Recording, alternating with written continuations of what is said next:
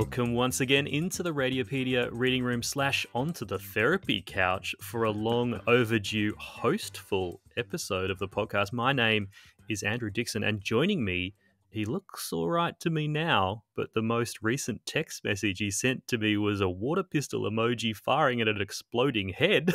It's my co-host, Frank Gaylard. Hello, Dixon. It's only water pistol because iPhone doesn't have a real gun.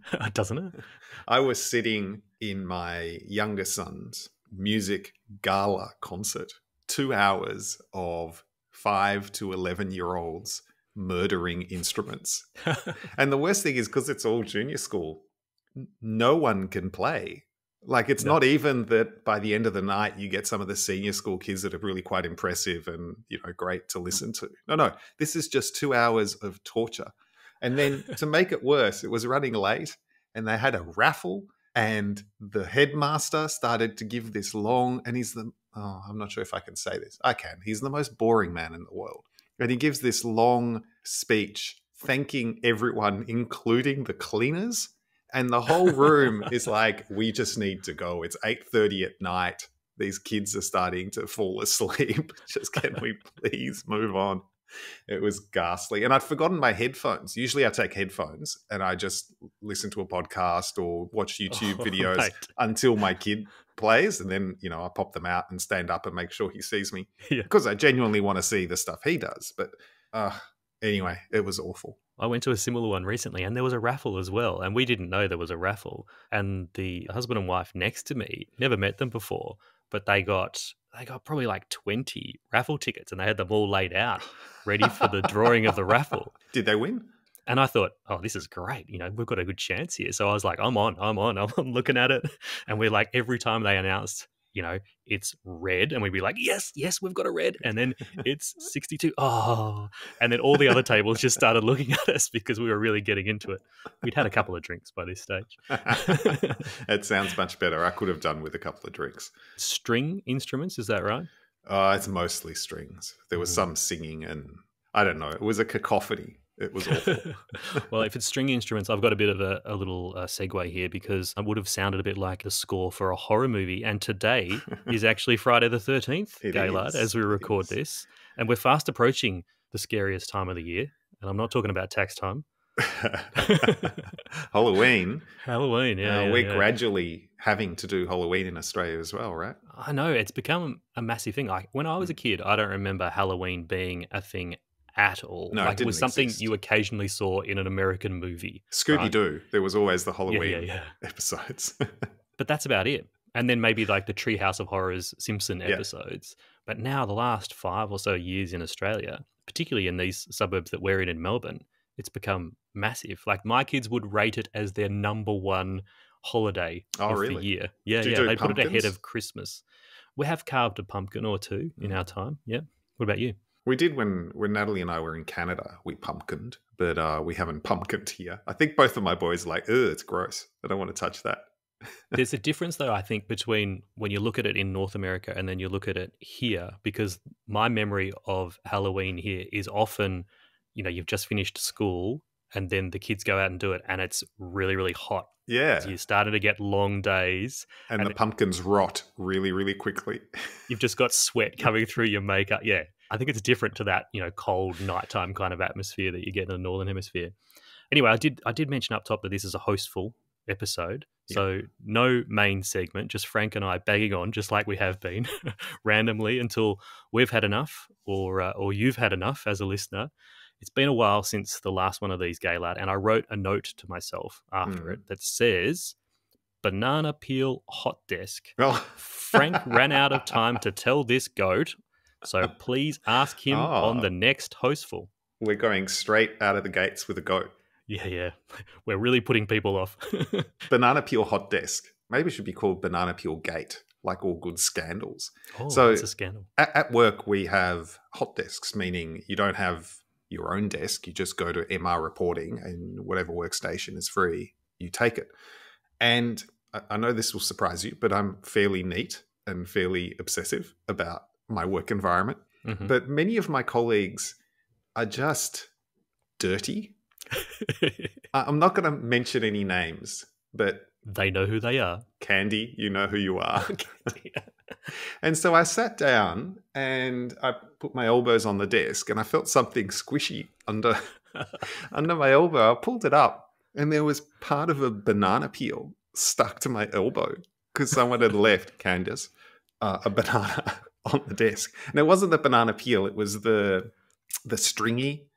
Do you know what the stringy thing is called? The one on the outside of the banana that you have that to... you sometimes pull off. No. I couldn't remember what it was called either. So I asked ChatGPT, and this is what it said. The white stringy stuff on bananas is called phloem bundles or phloem strands. These are vascular bundles in the banana fruit that serve to transport nutrients, primarily sugars, from the leaves of the banana plant to the fruit as it develops. Many people prefer to remove these strands before consuming the banana for a smoother eating experience. Yeah. Candace just likes a smooth eating experience. And I respect her smooth eating experience, but if she could not leave her phloem strands all over my desk, that would be great. And so at work, I'm like always cleaning the desk and throwing stuff out. And for me, the rule is if it's on the desk, it's just going in the bin if it's just not a keyboard, a mouse, or something else. And it doesn't matter what it is. But that idea of a workplace that's shared but not kept really clean, it's kind of gross, right? It disturbs you. Yeah, there's masks and that was all that was. This reminds me of two things. So the first one is like a meme. Have you seen that anatomy of a banana meme? No. So it's a peeled banana, so it's just the fruit of the banana, and it says anatomy of the banana, and then it points to the main part of the banana and says fruity goodness or something, and then it points at that little bit at the bottom, the very last little bit at the bottom of the banana, and it says Satan's anus. So true. That is where those phloem bundles come together and they amass in a little Satan's anus at the bottom of your banana. Don't eat that bit. No, I have... Candace wouldn't be eating that bit. No. Very mixed feelings about bananas. They're good for about 1 hour. They go from being too green to being okay between like 2:30 and 3:30 p.m. on Thursday. And then they're just brown and gross. Yeah. And then it's time to turn them into banana bread. Yeah. The other thing this reminded me of is I used to have a colleague at work who would always bring his food along and he'd put it next to his desk. We have hot desks as well. And he'd put it there and he'd often have like an orange or something or an apple, right? And we just had a running joke where as soon as he left the room, we'd get out a pen and we'd just draw on the peel of his apple or his orange, and it was always, I don't know how a nice way to put it, it was always a representation of male genitalia that we put on there. Very mature. Excellent. Without fail, as soon as he left the room. It's how you show people that you care. That's right. He no longer works for us. I don't know why. Amazing. All right, so I can tick banana peel hot desk off my list. It's good to have those, there's follow-up items removed from the list. Now, in addition to further Gaylard goats, other things coming up in this Hosftul episode are Journal Club, letters and feedback. I've brought along another cognitive bias for us to discuss. And, of course, everyone's favourite segment, What You Up To? And don't forget Meat Update. Always Meat Update. Yes. Sorry, how could I forget your meat fetish, Gaylard? But before we get into that, actually, I'm just looking at your video there, at your background, Gaylard. Nice looking room, artworks on the wall. Did you see that research earlier in the week about Zoom backgrounds and what makes you look more trustworthy? No. I mean, I can think of many ways that you could look untrustworthy.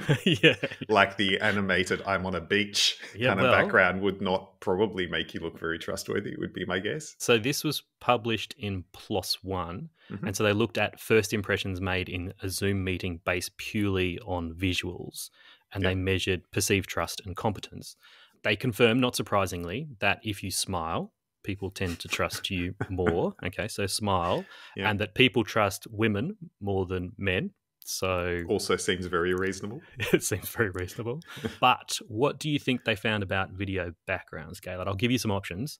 So which background do you think makes you come across more trustworthy and competent?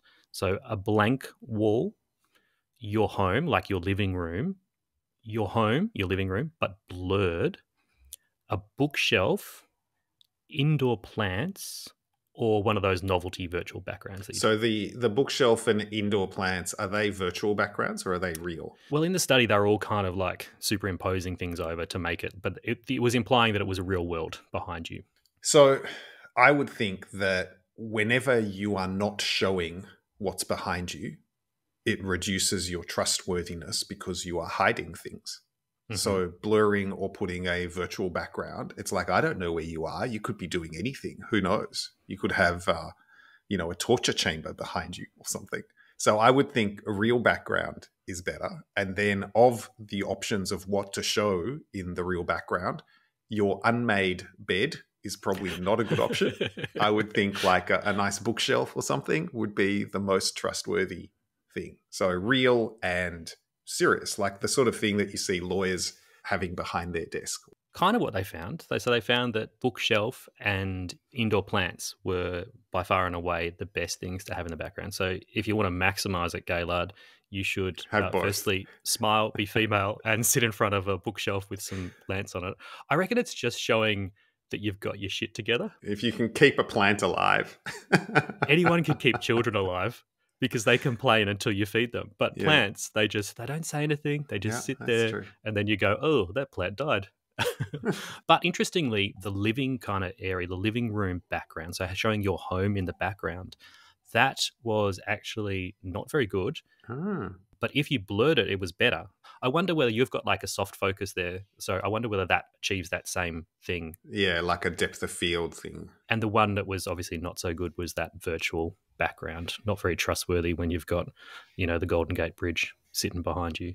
Anyway, I thought that was interesting. That seems to be what you kind of see these days, is people with a few books and some plants sitting behind them. And it seems to carry through in the research. All right, so that was a journal article, Gaylard, but it doesn't count as Journal Club because I actually delegated that topic to you for this episode. So have you brought something along to share with us? Well, I did. You shared with me one of Lee Al-Halali's latest tutorials. I see. Saying I delegated this task to you and then you just found something that I shared with you anyway. No. Well, yes.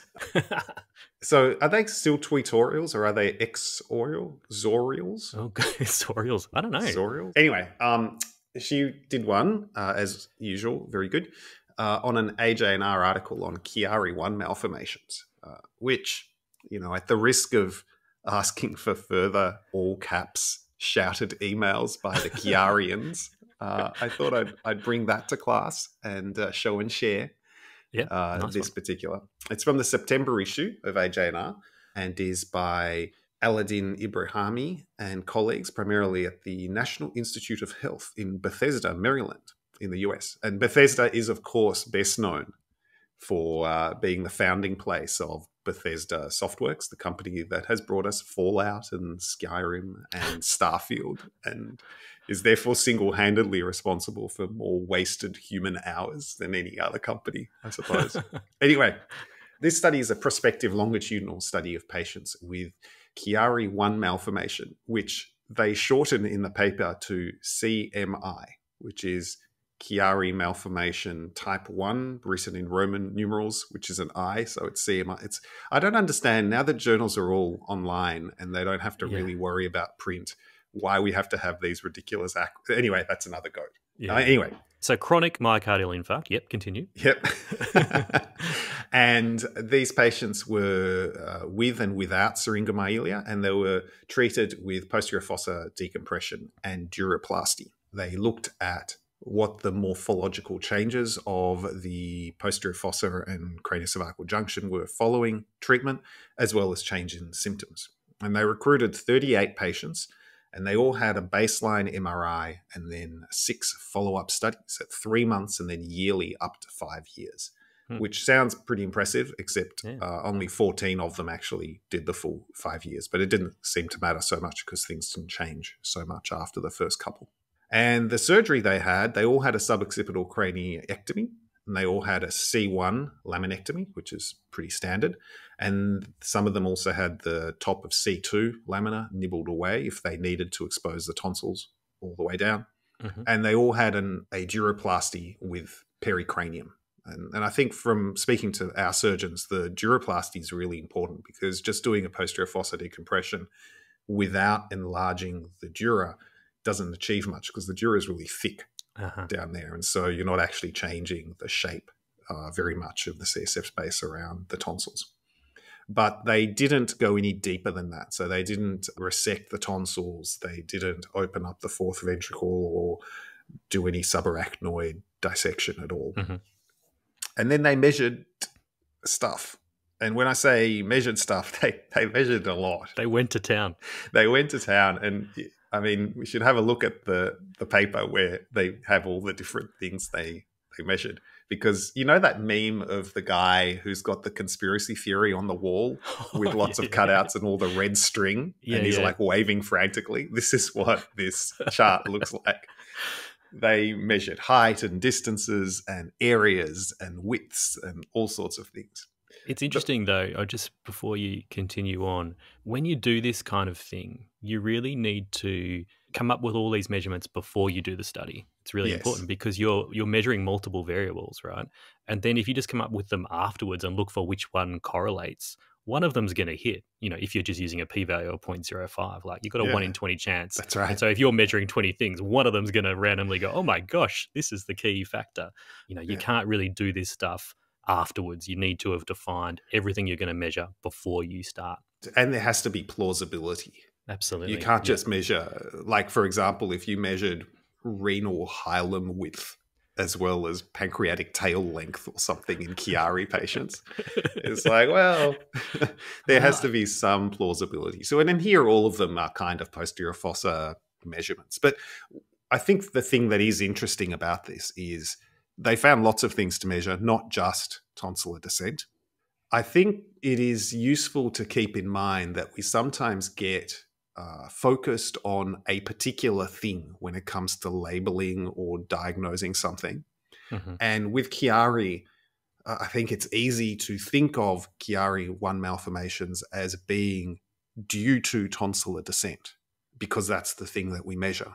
But in fact, and this is what they point out, Chiari I is really about CSF dynamic disruption around the craniocervical junctional foramen magnum, and that tonsillar descent is something you can measure as a surrogate of that.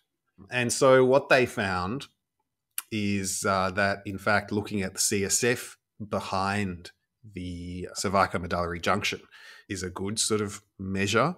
And the glib summary of their findings is that if you hack out a whole bunch of stuff behind the cerebellar tonsils and enlarge the dura, now wait for it because this finding will really surprise you, the amount of CSF behind the tonsils increases and it remains bigger later on because I guess, surprisingly the bone doesn't grow back or something. Anyway. Phenomenal. And that doing so improves the symptoms and size of the syrinx. So an charitable sort of interpretation is this, well, duh, what did you expect? This is why we do this operation. But actually, I think it is good that we are doing prospective studies to reproduce and validate treatments that we're doing and to check that what we're doing actually works. And maybe this is an argument for not fiddling with the tonsils, like if this is good enough to just do the duroplasty.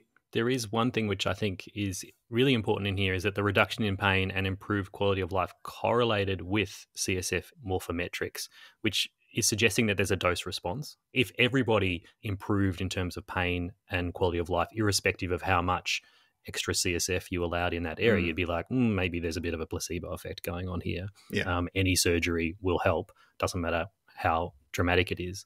But the fact that there is this suggestion of a dose response, adds to the weight that, yes, it is all about CSF flow dynamics, and the more space you give it around that area, the better. And I think from a reporting Chiari I studies pre-treatment, it's important to not just measure the tonsils, but also have a look. And I find looking at it on axial imaging most helpful to just see exactly how much CSF there is around that foramen magnum kind of area. And I often use the term the cervicomedullary junction is embraced by the tonsils or something Oh, like yeah, that, yeah, yeah. to really sort of emphasize that there's no good CSF space around it. Because you could imagine that you could have low-lying tonsils, but if there was a ton of room around it, it wouldn't matter. Mm-hmm. And on the flip side, you could have not very low-lying tonsils, but no CSF and still have a problem. But interestingly, this study really did show that if you're less than 2 millimeters down, you don't have any problem. And if you're more than 5 millimeters down, you kind of do. And so then the question is, what do you do with those intermediate numbers? I don't know. Do you have a hard and fast rule? Are you a 5 millimeter guy or? No, when I was reading Lee's tutorial, she talks about the pointed tonsillar morphology. You often look at that on the coronal images, and she was making the point that, you know, if you reduce your posterior fossa size and you start to push your tonsils out through the foramen magnum, they become pointed. That's just what happens. It's not the fact that the pointing means that it's a Chiari I versus the rounded means that it's just some tonsillar ectopia that's normal. I think it's important to separate out things that occur because of an underlying process, in this case, CSF disruption and crowding at foramen magnum, versus thinking of them as independent markers. And an example of that in a different condition would be normal pressure hydrocephalus and all the different measurements that people talk about. You know, the callosal angle narrowing and the disproportionate enlargement of the Sylvian cisterns, and they're the main ones, I guess. But they both just represent this upward shift of brain towards the vertex, right? You can measure that at the callosal angle. You can say that the sulci are crowded at the top and widened laterally, but it's all part of the same thing. And here, the fact that there's not enough room for the tonsils and that they're wedged down in foramen magnum is all the pathology. And you can measure how far down they are, or you can look at the shape of them, or you can look at how much CSF there is. They're all different manifestations of the same disease. And when you're interpreting these images, you should keep that in mind and not just measure one thing and then move on and call it irrespective of that. Also, because if you just measure, you might actually be missing or misinterpreting Chiari I for a acquired tonsillar ectopia due to hypotension or some other process. Anyway, that was my journal club. Very well done. Should we move on to cognitive biases? So in previous episodes, we've covered alliterative bias and availability bias. So if you haven't heard those, go back and listen to past Hosftul episodes for those. But today I thought, Gaylard, we'd branch away from the letter A, and we're going to do the need for closure bias. Oh. So this isn't actually in the Radiopedia article, not yet anyway, but I found a well-written list of cognitive biases, much longer than our Radiopedia article, that were written for medicine in general, primarily physicians, I think, by Pat Krosky, MD, from Dalhousie University. And the need for closure bias was one from there. And I actually think it applies quite a bit to radiology. Do you want to have a go at guessing what this bias is? I haven't heard of this one before, but I'd be guessing that it is the need to tie everything nicely together in an explanation that makes sense. So that if you're seeing a bunch of different findings, you really just want to come up with an explanation that seems to satisfy you in the way that in a movie, like you need closure in a movie, you don't want lots of loose ends. It all sort of has to make sense.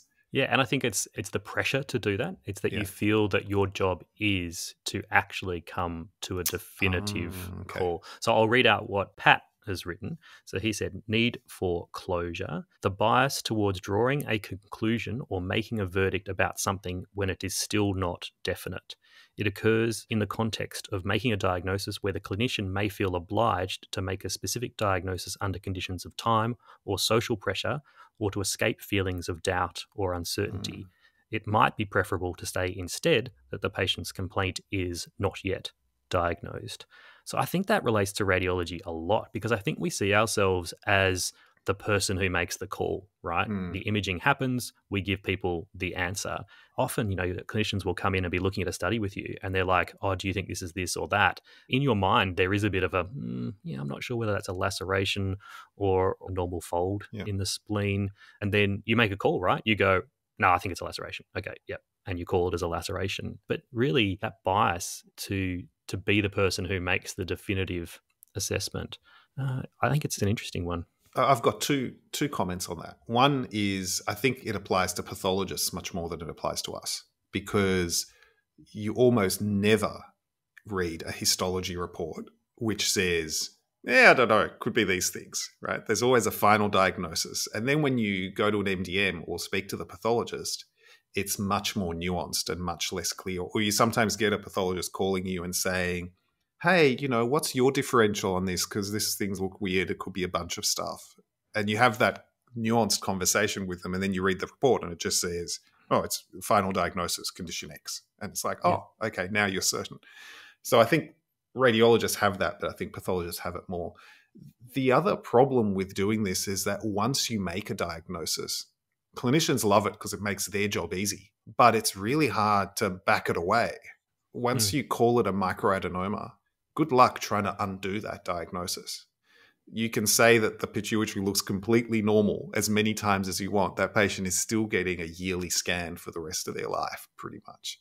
Whereas if you give room for backing away from a diagnosis by saying, yeah, could be, repeat imaging or whatever, I think you're doing not only not as much harm, but you're reducing the number of follow-up examinations that you need to do. Not to mention all these poor patients that can't get health insurance because they've got a prior diagnosis of, pituitary cancer. I see it often in radiology in trainees. They've been on overnight, and then you're reviewing their scans that they've reported, and you see that they've said very certain diagnosis. There's this, right? And then you're co-reading it, and they go, oh, yeah, that one. Yeah, I wasn't sure whether it was this or this. Yeah, I went with this. They're telling you unofficially, I had no idea. I thought it was maybe this or this. But I took a punt. But their report in the middle of the night that the clinicians are going to act on very much just went for one thing and ignored entirely the other option. It's an interesting bias, and I think that we feel some kind of responsibility to put something definitive. But then the opposite is we also don't want to hedge, right? Because we get criticised. Well, that's the thing. We do get criticised for always hedging. Could be cancer, could be infection, could be iatrogenic, who knows? And get another scan. That's kind of the way that we're portrayed sometimes. I guess with experience, you get to the point where you can be certain when you can be certain, but you have to be willing to be uncertain. And I think it's easier to say, I don't know what this is, when you've proven yourself and you have the respect of your clinicians, than when you're junior and knowing what it is seems to be a surrogate for how good you are. And I think that's where registrars overextend their certainty, because saying I don't know seems like showing weakness or ignorance. Yeah. If you are uncertain during the whole process of reviewing a scan and at the end you still haven't come to a certainty, that needs to be reflected in your report somewhere.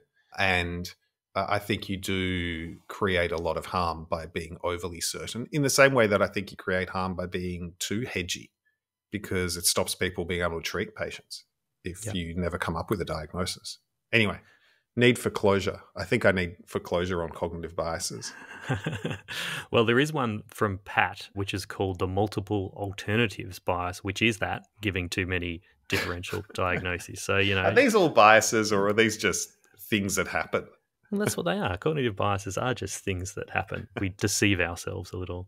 Should we move on to maybe your meat update? Do you want to do that? Very, very brief one. Okay. This is an intersection of meat and AI, and it falls into the what could possibly go wrong category of research. The Kilcoy Pastoral Company here in Australia is training an AI-driven circular saw carcass cutting robot. Because, we've already taught AI to beat humans at strategic games like StarCraft and first-person shooters. Yeah. And we have robots that can run and carry things, maybe guns.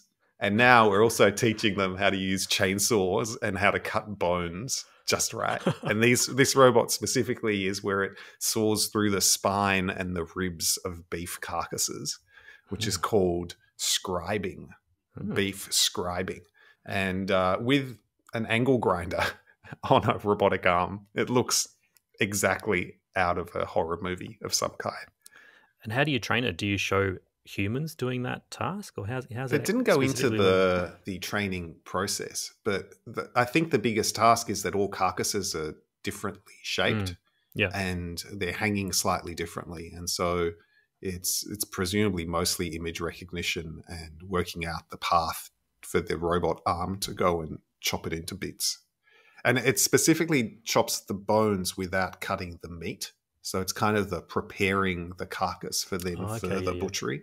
Yeah. And it's apparently quite dangerous because you've got a circular saw I would and bits imagine of so. bone. And I think there is a plot for a movie based on this, I think, though.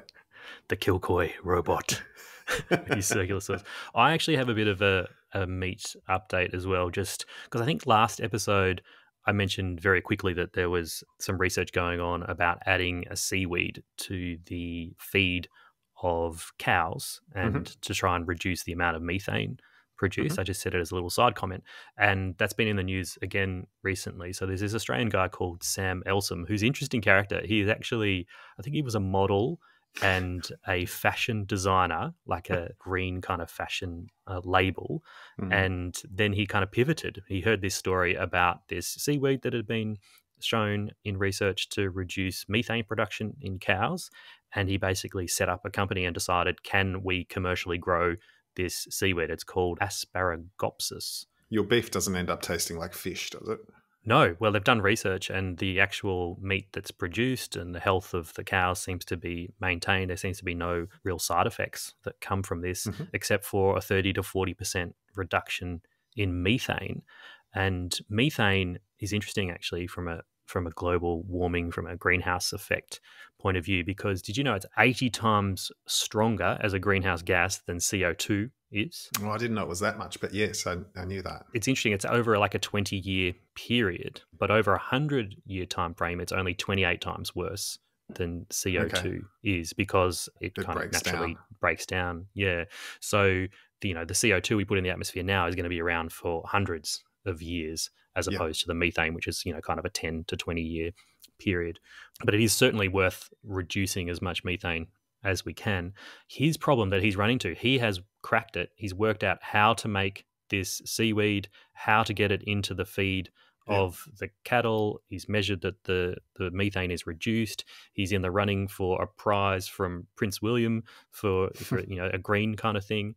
But he is struggling to get farmers to add it to the feed because the cost is $1 per head per day to essentially get this extract added in. And there's no equivalent to like a carbon credit that he can tap into. So if there was, if farmers were charged a certain amount per cow, if they didn't have this feed, then suddenly they would add it in. But because there's no incentive for or you could fit each cow with a methane meter at the tail end, and you have to pay a levy on the methane. I've got a friend who works in the startup sort of space, and I had a conversation with him which was interesting because he does this round of pitches where people come and tell him their idea for $1 million company, and they have to decide on whether to fund it or not. And he says that every single year someone comes up with a way of recycling used car tires into some way. And his point was the idea isn't the hard thing. This is a recurrent solved problem, what you to do with car tires. The trick is, how do you make a company that's viable? Yeah. That's the hard thing. In many ways, the idea thing is the simple first step, but creating a company that works based around that idea is way harder.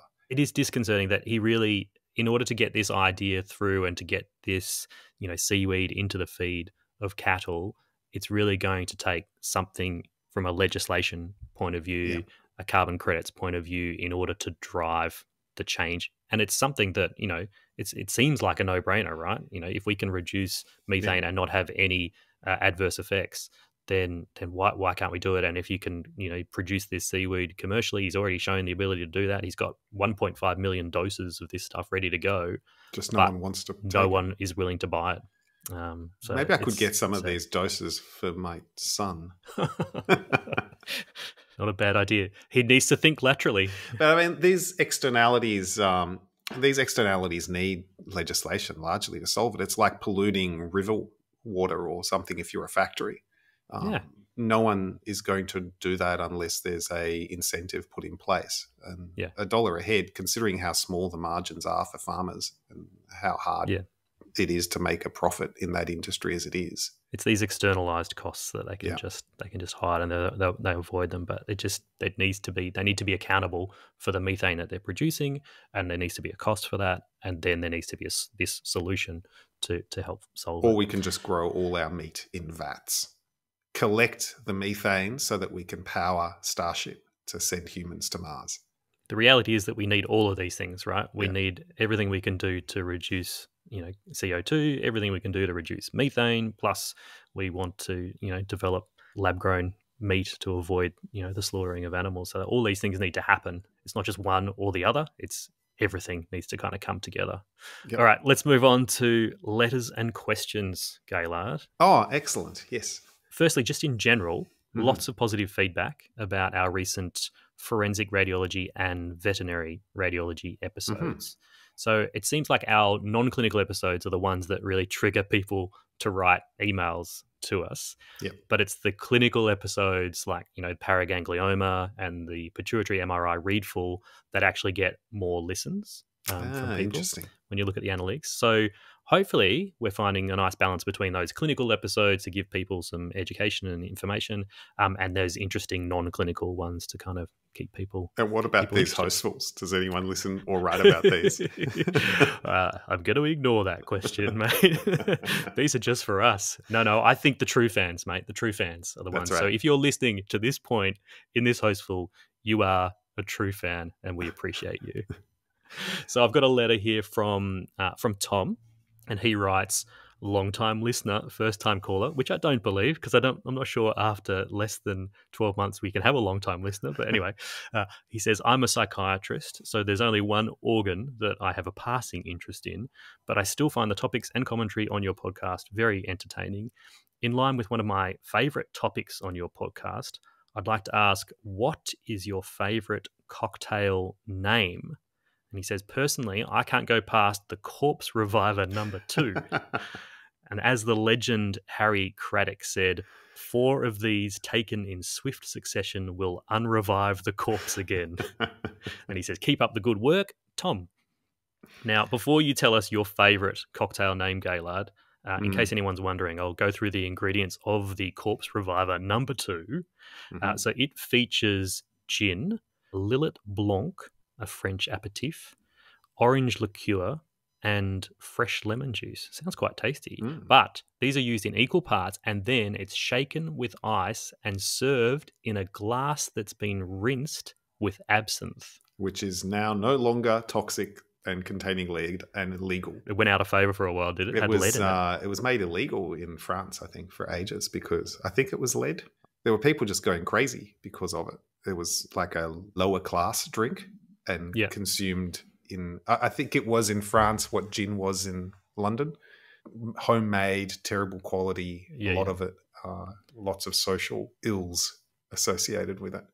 But now I don't particularly like absinthe. It's a real, you do not wake up well the next day. Yeah, I can only remember, and I don't think I had it, but I think other people did. After finishing medical school, a whole bunch of us, like probably 30 or 40 of us, all went up to the Whitsunday Islands in Queensland in Australia on the Great Barrier Reef, and we did a sailing trip, right? So we had like 4 or 5 yachts, and there were like 8 of us on each yacht. And the night before we set sail, right, we were all in one place, and we hit the town, and then absinthe came out. And all these people were having absinthe. And the next day we needed to try and convince these yacht hiring company that we were safe and responsible and that we were gonna treat their yachts properly. And people were looking terrible. I must say it was the best holiday I've ever been on. Right. Because it's just, with a whole bunch of mates and then sailing around the Whitsunday Islands. It was amazing. Anyway. Well, so you're talking about favourite cocktail names. I see Yes, go you've for it. given me some to choose from here, but Yeah, I these just are Googled all it and wrote down some of the ones that they had. Do you want me to read some out? yeah. Oh, you can if you want. Yeah, they're a bit lame, aren't they? Between the sheets, fuzzy navel, duck fart, buttery nipple, slippery nipple, porn star martini, sex These on the sound beach. like the band names that school kids when they create their first band and they might get to Yes. play as a warm Yeah, up yeah, at the yeah. local pub. No, my personal favorite is probably the Winston Churchill, just because it's classy and it's got a nice story, which Yeah, the is story. Yeah. when Winston Churchill was asked how much vermouth he likes in his martini. He said he likes to pour gin over ice into a chilled glass while glancing in the direction of France. And that was how much vermouth. In other words, none. And so if you ask for Winston Churchill, you just get cold gin, which is... Another one named after a person that I really like is the Charlie Chaplin. Oh, what's that? I don't know, Charlie It's a Chaplin. nice cocktail. Oh, I'd have to look it up. Let me quickly look it up. Oops. You've got a right cocktail. If you just type in Charlie Chaplin, It doesn't work. Surprise, surprise. It shows you some dude with a moustache and a hat. Yeah, so a Charlie Chaplin is 1.5 parts sloe gin, 1 part freshly squeezed lime juice, 3/4 parts apricot brandy, and 1/4 part simple syrup. Really, really tasty. I love it. So it's sounds got a good. nice kind of sour cocktail. Another letter. So this one's from CERN, and they say not CERN as in the Large Hadron Collider. Oh, damn. I was getting Sorry. excited there. Yeah. No, this is actually it is. Yeah. They're asking about subatomic particles and what our thoughts are. Actually, speaking of subatomic particles, there was a news story about the antimatter. Did you see that? No. So there are some theories that antimatter should behave the opposite in gravity to matter. Oh, in gravity as well. I didn't Yeah, know so it that. should, so that antimatter, if you create antimatter, it should potentially fall Anti-gravity. upwards, and therefore that would prove the presence of anti-gravity. So anyway, they did this experiment recently, which actually showed no, that antimatter also behaves the same. Oh, So they kind of create it and then let it move and saw that it went down rather than up. boo. That's disappointing. So if you're hanging out for anti-gravity, or the opposite of hanging out, floating up for anti-gravity, then you're should be disappointed. But this is not CERN giving us new No, anti-gravity news. this is another person named CERN, and they say, "Hi guys, absolutely love your podcast. Amazing, funny, engaging, and relatable, except when you talk about subatomic particles. I love listening on the drive to and from work. I'm a 5th-year radiology registrar looking at the next stage of my career and would love some early consultant/fellowship advice, things like managing contract negotiations, private versus public work, and workload in general. Thank you!" Exclamation mark. Now, this very much sounds like a future episode of the podcast, or even maybe like a day 5 session at Radiopedia 2024. What do you think, Frank? I think a lot of people want that kind of advice. I'm not sure how much advice I've got to give. That was my worry as well, but I think we need to bring in other people for this, and it'd be good also to have not just Australian perspective, but US, UK, things like that, so that we can kind of, because I suspect we'd have a lot of trainees listening to the podcast, and that would be very relevant to them. So maybe we can work on that. It may take a little while. You know, by the time we release that episode soon, you'll be probably the director of a department or something, but we will get to it eventually. Now, our final letter here from Jay, a radiologist in Lafayette, Louisiana. He says, "Hi, I really enjoy the content on the podcast and, of course, the website and the conference. It would be really fantastic if the US entities would recognize your awesome CME," and he put that in all caps, awesome CME. Wow, I like a shout at awesome. "And allow Radiopedia credits to count towards our CME requirements. Thanks for all the good work and stay rad." Well, funny you should mention this, Dixon. It's Jay who mentioned because after about 3 or 4 years, Radiopedia is finally CME accredited in the US. But before you get too excited, it's not as easy as just flicking a switch and then everything you do on Radiopedia counts. What we are starting with is starting to give CME points, and this is AMA, PRA, Category 1 credits, accredited through the ACCME in the United States for some of our new courses and for our next conference. And then gradually we will be revising and reissuing our courses with CME points And eventually the plan is to also have CME points for browsing the website and doing cases and even the podcast, but that will take time. So stay tuned. I think next month we're hopefully launching our first 2 courses with proper CME points. Very exciting. Very long exciting. Time coming, an enormous amount of work. So Jay and any other radiologists in the United States, please do spread the word that CME credits are coming to Radiopedia. Now would be a great time for you to get groups together, get your department together, and maybe apply for bulk all access passes to the website. Nice pitch, Dixon. Smooth. All right, let's do our final little segment here, Gaylard. It's called What You Up To? Do you want to start off or should I? Well, I hopefully haven't spoken about this on the podcast before, but I have got a resin 3D printer. Have I talked about this? No, you haven't.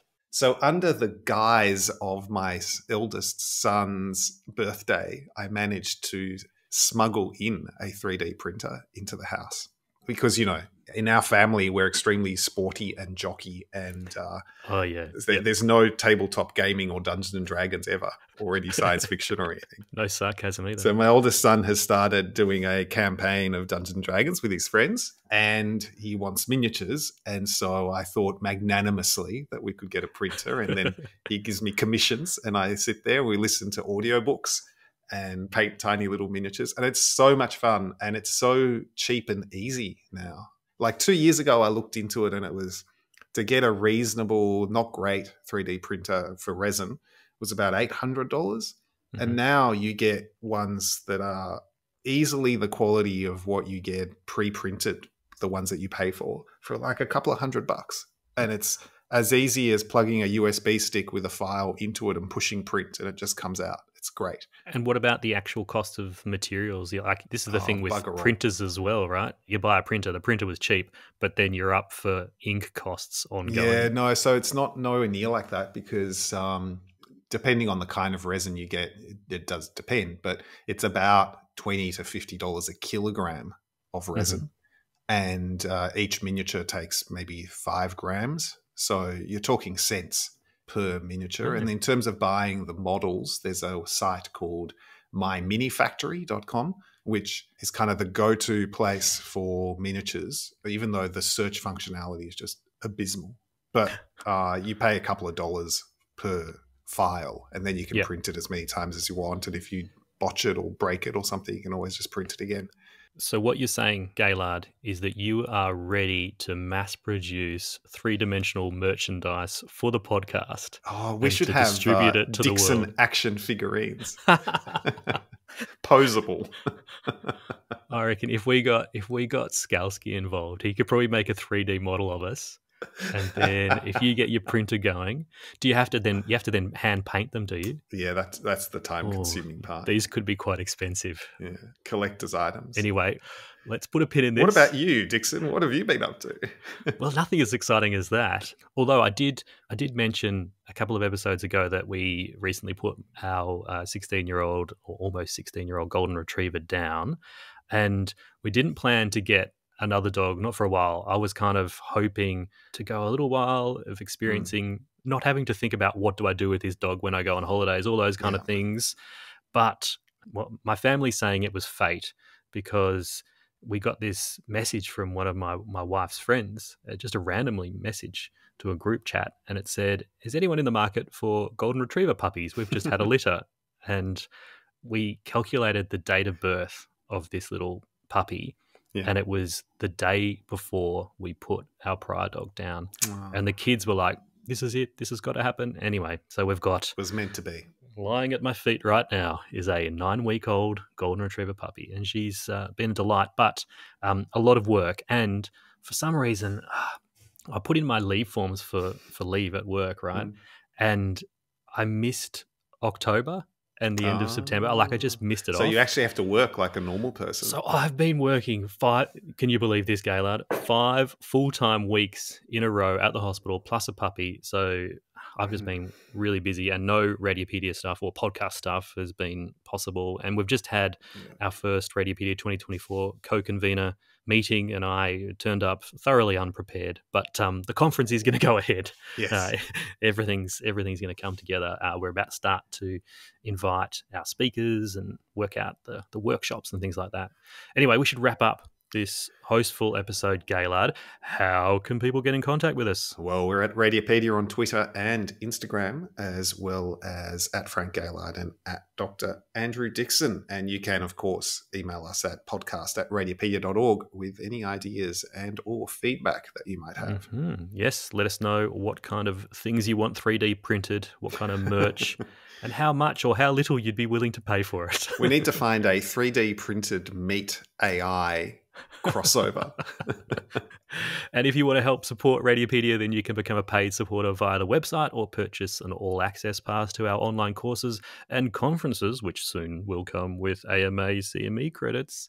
In doing so, you'll be helping us to give free conference access and course access to people in 125 low and middle income countries. And of course, what else can people do to help us out, Gaylard? You can help us out by leaving a 5-star, no less, 5-star review in the podcast app of your choosing. I think we've gone past 150 5-star reviews on Spotify, Gaylard, nice. with an average rating of 5. 5.0 stars. Yeah. Oh, amazing. You know, if It you works. ask people, just ask people and they will do it. All right. Our next episode, in a couple of weeks, I have a readful, Gaylard. Oh, good. So a trauma and emergency radiologist will be joining me. Mm-hmm. I think you know who he is. So looking forward to recording that very soon and then sharing it with you. But in the meantime, I better read this last little line, which is, and we'll catch you all again sometime soon in the reading room. Stay rad, everyone. Stay rad and stay safe. Stay safe. There's a lot of safeness that's required these days. Stay safe and yes, stay we rad. skillfully avoided the Israel-Palestine issue. So yes, stay safe, and I hope everyone is doing well out there. Safe. Thanks for the downer, Gaylord. Maybe you can play an excerpt from your leg cramp as an outro. I'll do that. All right, see you everyone. Bye. See you in a Bye-bye. couple of weeks.